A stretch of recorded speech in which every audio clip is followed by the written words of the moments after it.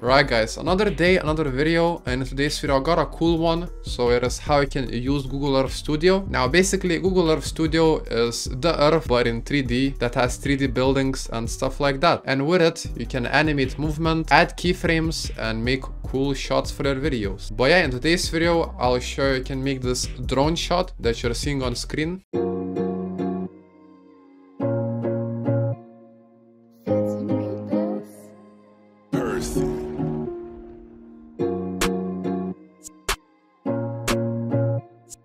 So yeah, that's what it looks like, and a shout out to Brian for the video idea, but let's begin with the video.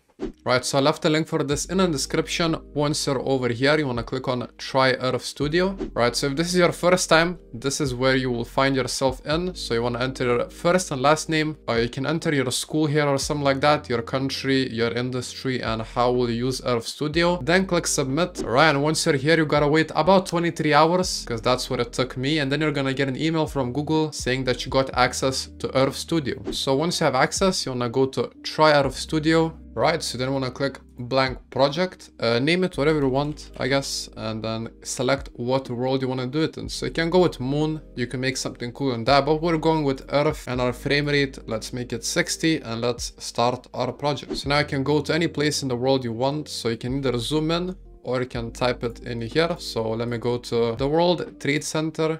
And as you can see, once we're here, everything should be 3D and it looks pretty nice. So if you see, this is the bottom and this is our keyframe tab. So this is where we're gonna make our keyframes. But what you wanna now do is click on add attributes and then make sure that field of view and role is picked. Then click done. So now we're gonna make the cinematic that I showed you at the beginning. So it's gonna go from the sky and then, you know, pan into the buildings. So this is the building that I'm gonna start from. So let's drag this a little bit up so we can see what we're working with. So this is our pan that goes left to right. Then this is tilt, you know, up or down. So first of all, altitude, let's go a little bit lower. And then if you wanna move, you can move by holding it. Then if you want to rotate, you can hold the scroll wheel and then, you know, move your mouse. That's how you sort of lock into an object. And you can also use your scroll wheel to zoom in or zoom out. But yeah, I'm gonna start over here. I'm gonna put my roll, or actually my tilt, up like that. Maybe pan a little bit to the side, tilt up. Then I'm gonna make some keyframes. So click here, it's gonna keyframe everything basically. And yeah, now you're gonna decide what you wanna do. So I want my cinematic to just go forward, you know, maybe a little bit turning, but just forward. So that will only be keyframes at the start and keyframes at the end. So I'm gonna go all the way to the end. It's gonna be 7 seconds long, but I feel like that's cool. You know, it's not too fast or not too slow. So once I'm at the last point, I'm gonna set my tilt down, then I'm gonna go to some place. So I wanna have it somewhere around here. Let's drag our altitude a little bit down. Let's go a little bit forward. Then I'm gonna pan it a little bit to the right. Then once again move like that. I feel like that's good enough. As you can see it in the action. Goes like this, and of course you can adjust everything later. But once you have done this, you can also adjust the field of view. So let's go to the beginning. Let's add like field of view at 40, and this is more zoomed out and I like this way more, so I'm gonna have it at 40 and make it tilt a little bit more.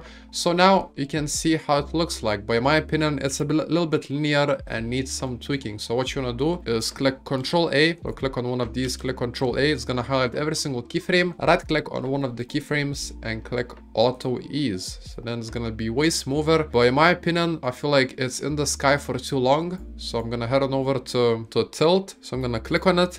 And once you click on it, you have a graph. I know it's crazy. Even Vegas doesn't have this. But anyways, I'm gonna click on this keyframe, drag it down like that. So we're gonna make sort of a fast graph so that it goes down faster. And you can of course mess with this. You can drag this as well, something like that. So that's what we have at the moment, and I feel like that's good enough. So now we're going to render it out. So if you're in this graph window, you can click on here again and you can mess with anything you want, move the keyframes and stuff like that. But we're finished, so we're gonna click on render, and over here you can name it whatever you want. So I'm gonna say, I don't know, cinematic 1. Make sure you select as video.mp4. Then you have this Google Earth tag. Now you can move it around. So I usually move it all the way to the right, you know, that you can barely see it. And then make sure texture quality is at high and then click submit. So now what it has done is submitted it to a cloud render. And basically when Google is done rendering, they will send you out an email and notification that your render is done. And just like that, our render is finished. So you will either get an email or a sound that says, you know, your render is ready to download. So then you want to head on over to animation, cloud renders, and this is all of your renders. So you can see how it looks like over here. You know, if you like how it looks like, you want to click on here where it says download and then just save it like that. So yeah, and after that, if you want to do another cinematic, you want to click Ctrl A and then Ctrl X to delete all of the keyframes, just like that. And yeah, then you can move around and do the same thing as we did before. Right, so here we are in Vegas, and I'm gonna roughly show you what I've done for the edit in the beginning of the video. So I added some velocity and I made it at 70% to make sure that the video isn't like too fast. And then over here, I added a little speed ramp. So when the song hits the beat, it sort of speeds up and that looks pretty nice. But then I added some effects. So the effects I added on this is uni.knoll light factory easy. Pretty weird effect, but what it's done is added some light to it and I feel like that looks pretty natural. So then I added some RSMB, and what RSMB is basically motion blur. So instead of looking like, I don't know, some robotic footage, when you slap on RSMB,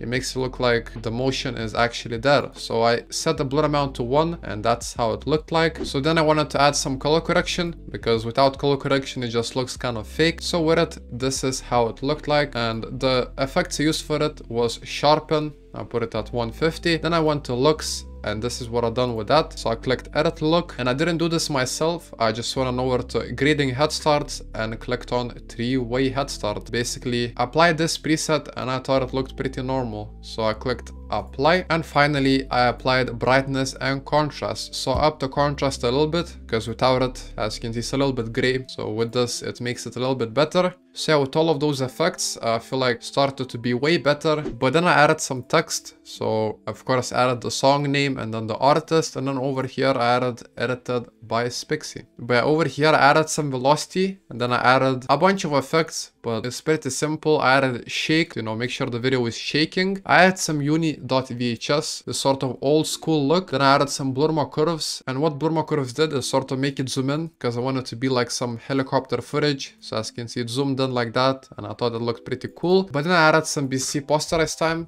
which made the footage way laggier than it was before. And finally I slapped on some RSMB and I put that to 1. So yeah, then we had the third clip, and the third clip I did the same thing as the first one, added RSMB and put it to 1, and of course added some velocity. But yeah, then it came to the transitions, so that was pretty easy. I added some overlays and some adjustment layers. So first thing I did is I added levels, and then I keyframed input end. So with that we got this, a little light transition, simple as that. And then we transitioned with an overlay, so it looks something like that.